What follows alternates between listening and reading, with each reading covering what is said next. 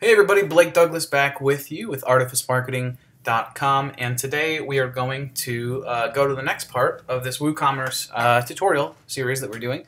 The previous video we talked about how to add product attributes in WooCommerce so that we can create variations for our products.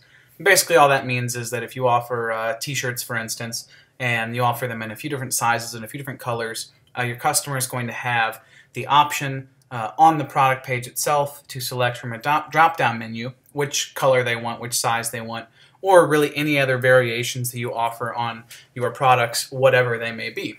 So if you need to learn how to add product attributes, it's pretty simple, but go ahead and check out that previous video.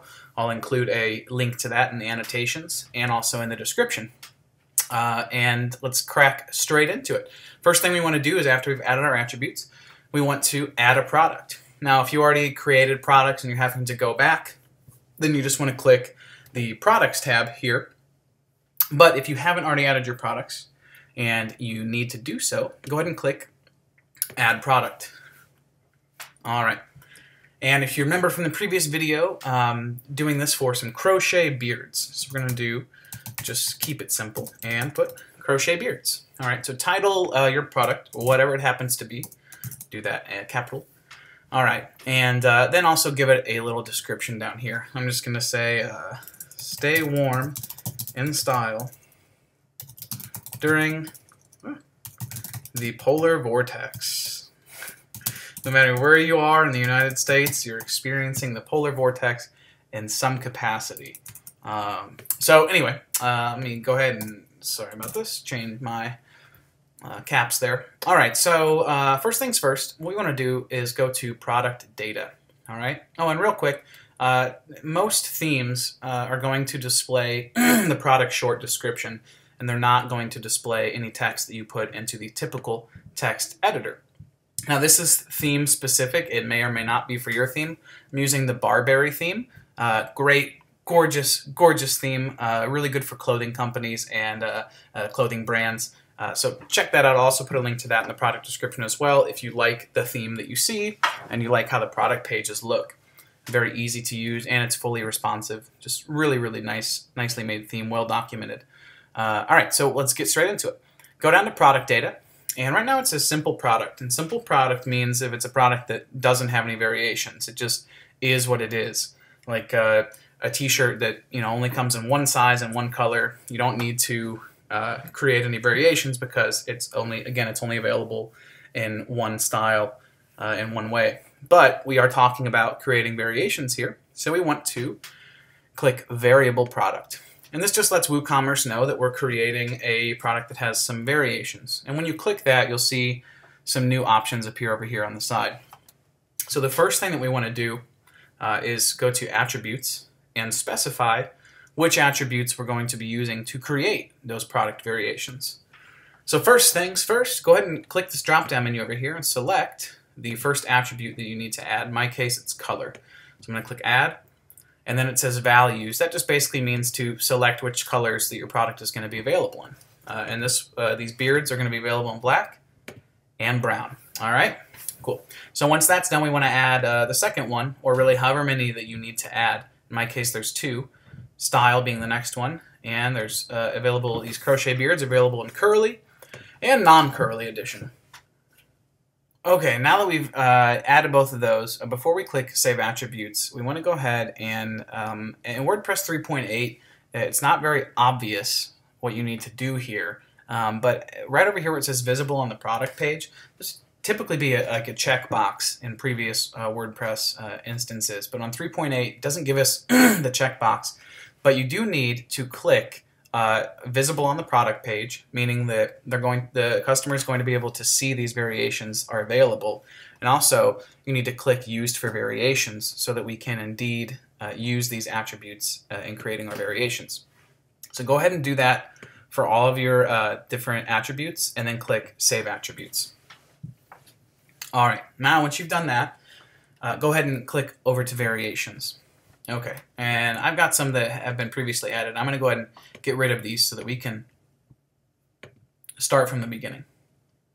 All right, and okay. So this is what you're going to see because you haven't added anything yet. First thing you want to do is set the default selection. And this basically means that when they go to the page, what is the default product going to be? And this really is up to you. If you think that if you have something, a red t-shirt, you think that, the red one looks the best, then go ahead and put your best foot forward and lead with that. In my case, I'm just going to do the black crochet beard in the non-curly form, okay? Because I think that the image that goes along with that is sort of the best one that represents this product. So once you've set the default selection, you can either do one of two things. You can click Link All Variations or add variations individually one by one. Link All Variations is basically going to create every single possible variation that it can from the attributes that you've set. In my case, it's going to create 4 because there's 2 colors available and 2 styles available. 2 times 2 is 4, and I can indeed offer these crochet beards in all of those variations. So if you know that your product is available in all of those possible variations, go ahead and click Link All Variations. If it's not, and some sizes aren't available in certain colors, so on and so forth, then you're going to want to add those variations individually. So hopefully your product is available in all the variations and you can do this the easy way, like I'm going to do. All right, this is just making sure that you want to do that. Of course, click OK. All right, and it says 4 variations added. Perfect. Click OK once more, and here we go. All right, so now you can see right here, it says brown, which is the color, and non-curly. Down here we have black, non-curly, brown, curly, and black, curly. Those are the 4 variations of this particular product. All right, next thing that we want to do is add the price to each, okay? Now there's an easier way to do this instead of going and typing it in on each product. If the product is the same price no matter what the variation, then the easiest way to do this is where it says bulk edit. Just go up here and go down to prices, okay? Click prices, hit go, and then type in whatever the price is. In my case, these are $15, and I'm going to click OK. And you can see now that it's indeed added the price of $15 to each of those products. Again, if it costs more to get a certain variation, then you're going to want to enter those prices individually, or if you have a sale price, whatever the case may be. Again, there's other things to fill out here. I'm not going to worry about those. These are specific to your product, and you're going to know if you need to fill these in or not. All right, perfect. Next thing we want to do is attach a specific image to each of the different products that are available, so that when someone selects from the drop-down menu brown and non-curly, that image pops up as the main image so they can see their selection. And you've probably seen this feature on clothing sites or other product sites that you've shopped on. And it's just nice for the customer, again, to be able to see exactly which variation they've selected before they order the product. So right here, this is brown, non-curly. So to add an image, there's this little box over here, and just go ahead and click on that. It's going to bring up your media library, and go ahead and make sure, obviously, that you have any product images that you need already uploaded to your media library. And here's the brown, non-curly one. So I'm going to set the variation image for that. Go down to the next one, which is black, non-curly. All right, that one's here. This is brown, curly, which is this one here. And last but not least, we have black and curly, which is that one right there. All right. Now, guys, these are just images that I grabbed. I didn't optimize these. They're not necessarily the perfect size for the theme that I'm using, and that's just because there are so many thousands, probably tens of thousands of WordPress themes out there, and it's just sort of impossible for me to try to know which theme you're using.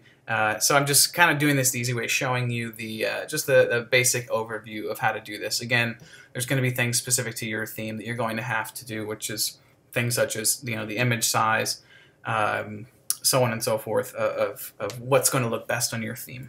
So added those images, and now what I need to do is add the product gallery images and also the featured image. So the default product that we have here, I apologize, I don't know where our default product went. All right, let's go ahead and set it again. Black and non-curly. Okay, So once that's done, you don't have to click save, but you do need to click update, or sorry, publish. All right, so now that product is published, and we could go look at it. But we want to do, again, one more thing. We want to add images to our product gallery. And the product gallery, product gallery is the sub-images, if you will. The ones that are not the main image, but the ones that are going to appear below it in thumbnail format.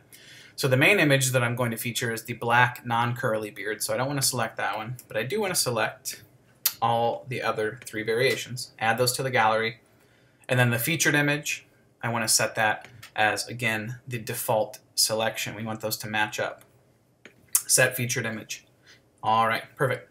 So everything's ready to go. I've got my short description in here. I've got my title. I've set all of my variations, set my attributes, attached images to each one, and set the price. All right, so once you've done all that, I know it seems like a lot, but trust me, you get in the swing of things, and you can start knocking these out in just a few minutes per product.